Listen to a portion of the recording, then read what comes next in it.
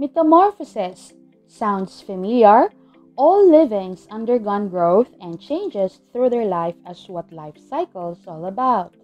In the science of life, the striking change of form or structure in an individual after hatching or birth is what we call metamorphosis.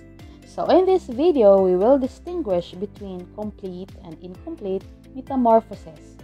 Some animals don't look like their parents as they grow. They completely change. This is called metamorphosis.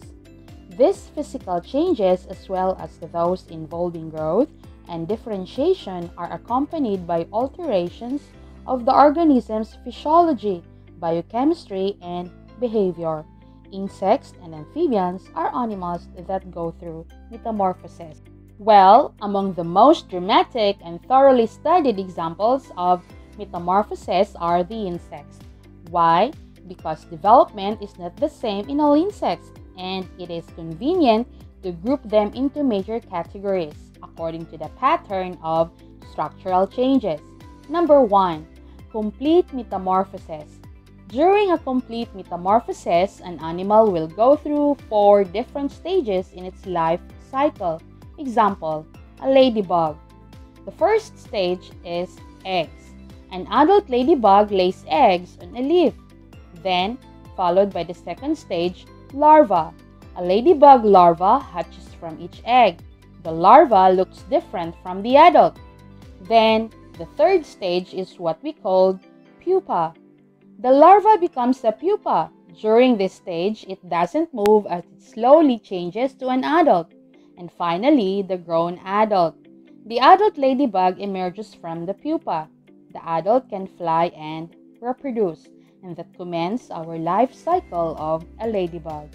To recapitulate the 4 stages, you have to remember the eggs, larva, pupa, and adult. Number 2. Incomplete metamorphosis. Some insects like dragonflies, grasshoppers, and cicadas go through an incomplete metamorphosis. After hatching, these insects will look like their parents. They will go through changes as they grow, but the way that they look will not change much.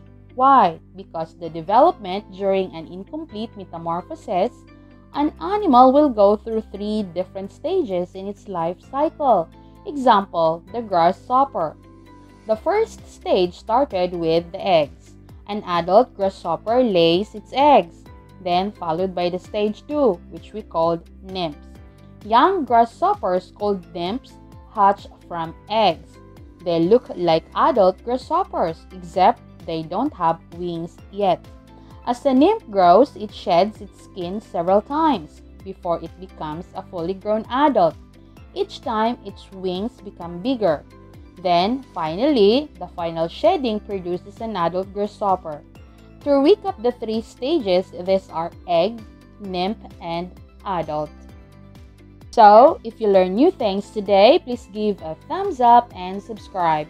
Please don't forget to hit the bell button to notify you in my upcoming videos.